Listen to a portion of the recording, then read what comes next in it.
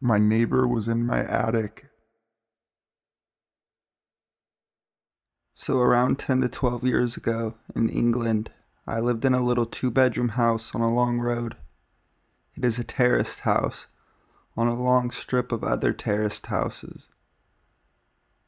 Back in the day, all the attics were joined and you could literally travel through them. Years later, they realized it was a bad idea. Fires spreading, burglars, etc. And so all the attics were bricked up so each house was secure.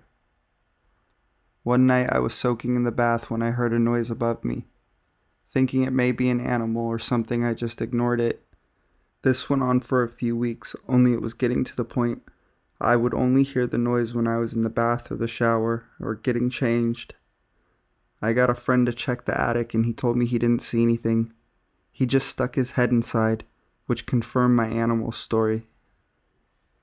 Not much happened after that for about a month or two. When one night I was alone, I was getting ready to take a shower, and as I was heading out with friends, I heard the same noise above, when all of a sudden the dogs started going crazy, barking and looking directly above me. Clearly I was freaked out and decided to get ready at a friend's house. The next day I was outside my house when the neighbor shouted to me. Now my neighbor is creepy as hell, small, stinky, strange looking with a hint of crazy in his eyes. He asked if I was okay. Being polite and trying to show him he doesn't really bother me, I said yes and went about my business. Just as I got to my door, he asked if I got to my friends okay. At first, without thinking, I said yes, thank you, and smiled and waved goodbye. When I got inside my house, I realized that he could not know I was at my friend's unless he heard me on the phone, and as I was so creeped out the night previously, I was practically whispering to my friend. Anyway, I rang family members, told my dad, and they all came around. They turned the lights on in the bathroom, but kept all the other lights off. Opened the attic door and you could see two lights shining right through the top of the attic. Two little holes. My bathroom ceiling was quite dark, so I never noticed them. My dad went in. He was gone a while, and when he returned, he was blazing angry. He ignored everyone and walked straight outside to the neighbor's house. We heard him shouting for the neighbor to open the door, but he was not at home. I asked my cousin to go up and check it out. When he came back down, he told me that the walls separating the attics had been knocked through. Most of the brickwork was on my side, so it had been knocked through from the other side. We called the police, but they told us there was no proof he had done anything. The neighbor told the police he never used the attic and the previous tenants may be to blame. Clearly he was to blame, the old dirty pervert. I don't think I have ever been so disturbed knowing that the dirty pervert had been watching me for all that time. I never stayed in that house again.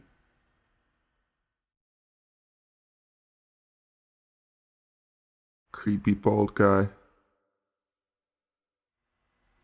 This incident occurred last night. Also, I'm a teenage girl if that matters. It was around 6:30 and just getting dark. It's winter here, and I was leaving a friend's house to return home for dinner. I usually walk home a lot later.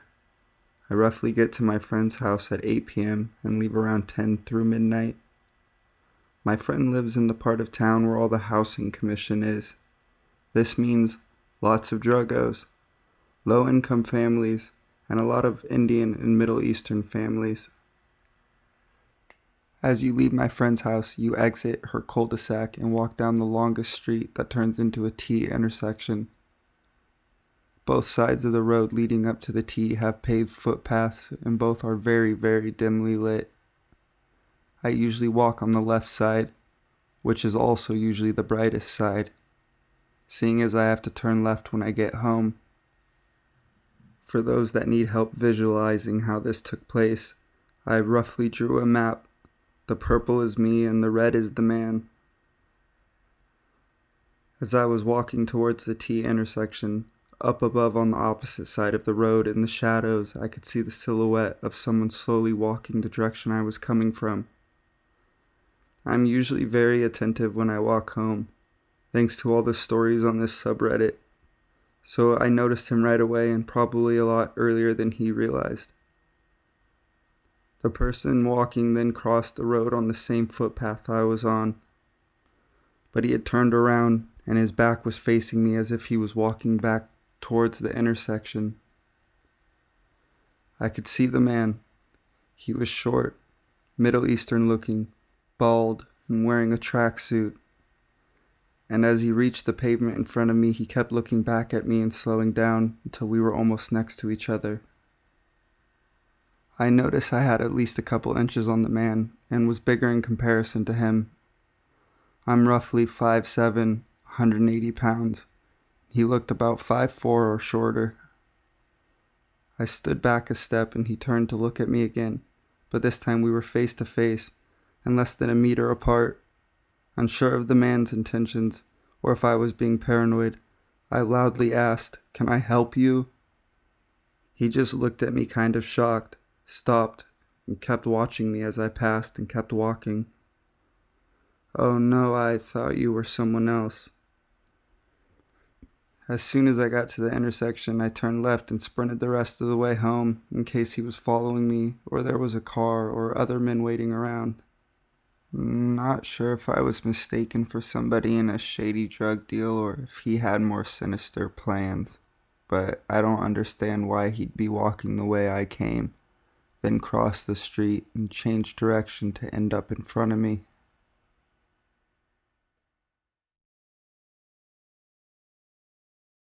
Mom, there's someone under my bed.